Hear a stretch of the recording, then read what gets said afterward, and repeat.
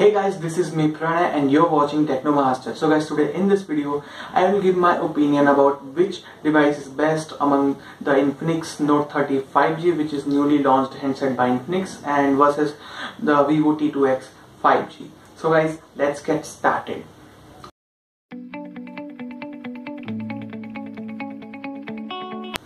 So guys, before starting this video, let me tell you the pricing. So Infinix Note 35G is available starting at 15,000 Indian rupees, whereas Vivo T2x 5G is available at starting at 13,000 Indian rupees, and both of them comes with 1,000 rupees card discount also.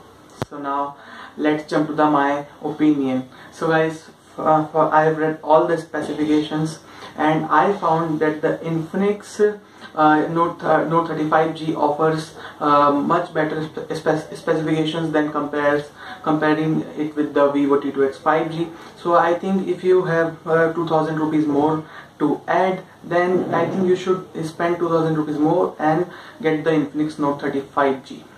Though Vivo is not bad, but Infinix is, I think, better. So that is why.